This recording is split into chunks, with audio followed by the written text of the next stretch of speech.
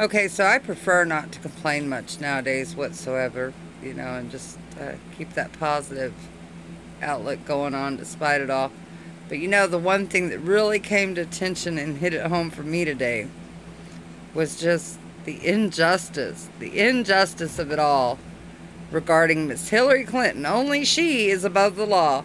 And, I certainly see and feel everyone's frustration.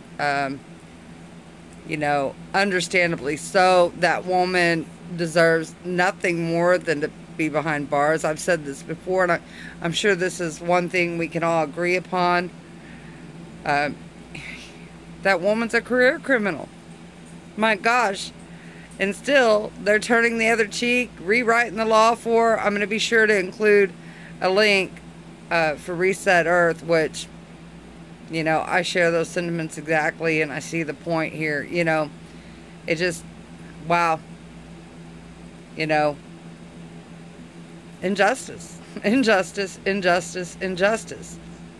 And that woman just continuously lies through her damn teeth. I don't know if that woman were to become president. I don't see how it's even possible. The votes are rigged if that woman becomes president. That's all I can say.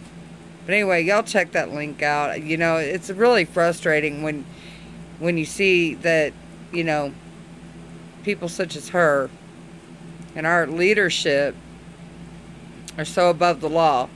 But yet, people like you and I, if that had been us, heck, they would have put us in the slammer and tossed the key a long time ago.